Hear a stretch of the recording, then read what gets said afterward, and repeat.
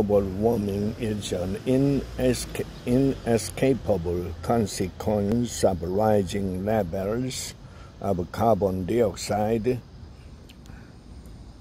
and other greenhouse gases, which allow the sun's rays in through our atmosphere but prevent some of the heat they generate from escaping back into space.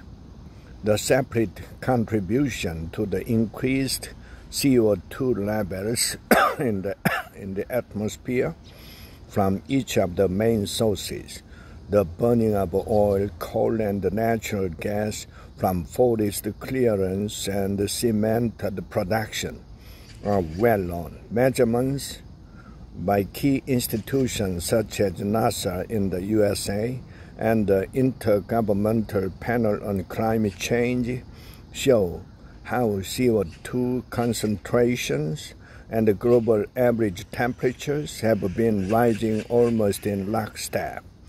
Others show the rapid shrinking of the polar ice caps and the rising sea levels.